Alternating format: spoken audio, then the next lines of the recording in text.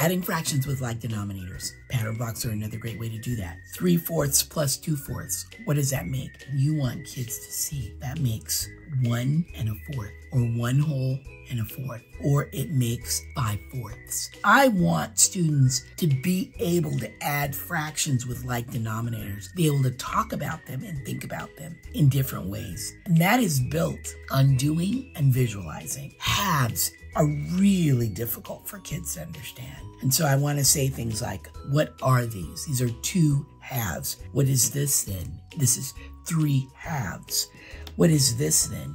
This is 4 halves or 2 wholes. What is this then? This is 5 halves. But what if we talked about it in terms of wholes? 2 wholes and a half, right? I want to build understanding by having kids to play with them and then discuss the math that they are doing, and then to connect that to the symbolic representation.